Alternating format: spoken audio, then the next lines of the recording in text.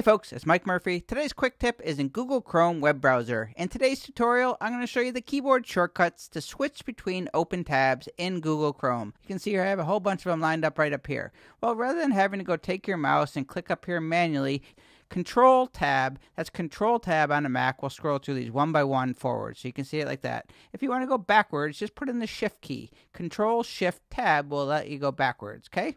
If you want to jump to a specific tab, hold the Command key and type in a number from 1 to 9. So if I type in Command 3, that's going to jump me over to that third tab, which is Twitter. Command 6, that's going to jump me over to my website there. If I do Command 9, that's going to jump me into the last one, which is High Rise. Okay, if I want to go back to the first one, which is my Gmail inbox, I'm just going to hit Command 1. It'll bring me back to the beginning.